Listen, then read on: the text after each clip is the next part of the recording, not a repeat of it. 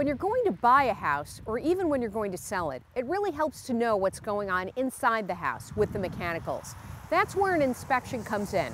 We're going to show you how to do a real inspection of the house that you're looking to buy or the one that you own that you're going to sell.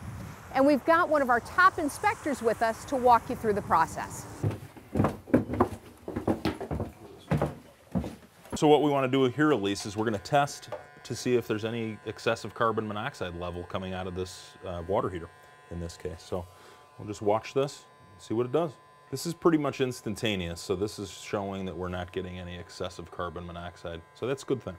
This is a combustible gas detector, and what we want to do is check all the gas piping, or at least all the accessible gas piping, for gas leaks. So we're just going to go through, this takes a few minutes, but we're going to go through and check all the different joints and determine if there's any gas leaking in this house.